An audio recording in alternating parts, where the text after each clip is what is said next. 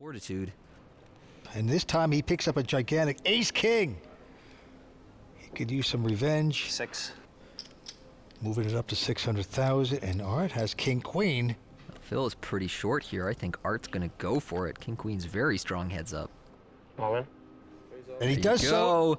And Phil with his Insta-call. trademark double-fisted mash the chips in the middle call. Yeah, Hellmuth in a nice place here. Finally out in front nicely with ace-king up against king-queen for a big double-up possibility. Art Papazzi, the local, his first ever WPT main event with an opportunity to win this. It's coming, boss. It's coming. One time? One time. One time? One time. One time. One time. All right, Art Papazian officially using his one time. I would like to use my one time. Wait, you just took 5-4 against 2 5s. But I didn't use my one time. It wasn't used. All right.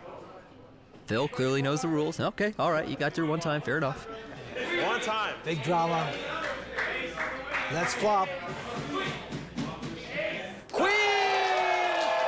Queen 10-8, but Vince, don't get too excited yet.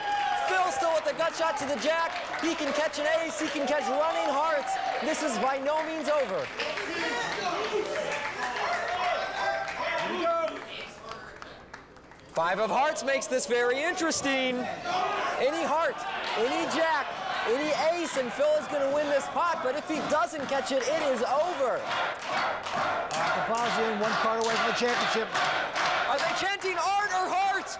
I don't know. Here it is. 3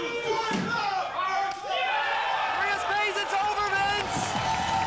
Art Papazian has done it. Phil Hellmuth comes 1 spot short of his first WPT title, and the crowd goes wild. What a dramatic hand. Art Papazzi is our champion.